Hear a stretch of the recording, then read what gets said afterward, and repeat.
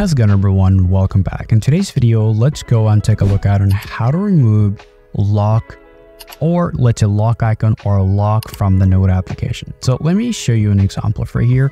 So let's say you locked a Note app and now you want to remove that lock. So how do I do that? For that, the first thing that we have to do here, we have to open up the Note application here, tap the view Note. Of course, this will ask you for the passcode. So enter your passcode here, then tap OK. So it will give you the access here. So now if you tap this three dot here, you can see there's an option called remove here. If we tap remove, you can see the lock is actually now removed from the from the Note application.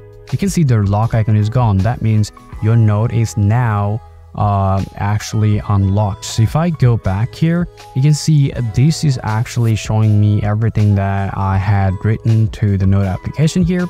Well, as you guys can see now, it's actually giving me every information that I can see through, because this Note app is no longer locked and I can directly access it. So that's the way of removing a lock from your Note applications on iPhone. Still have questions? Please let me know in the comment section, guys. See you all around.